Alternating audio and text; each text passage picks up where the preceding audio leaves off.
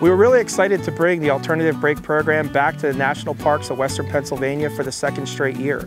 This is a phenomenal program in which students get to perform direct service in national and state park sites, along with receiving educational opportunities on subjects such as careers in the National Park Service. So today at Flight 93, we took benches that were at the temporary memorial and we cleaned them because in the future they will be used for an exhibit here. And then we also recreated a sign that was hung at the temporary memorial. And it was a lot of hard work, but it was really fun. It was really satisfying to see all the work done. We are at Fort Necessity helping clear out some brush, which is what George Washington made his men do before battle because of safety and also having a clear firing at the enemy.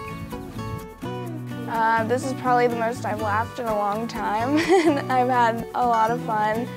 And I've also learned a lot about the area and the park, so that was also my favorite part, just learning a lot and spending time with great people.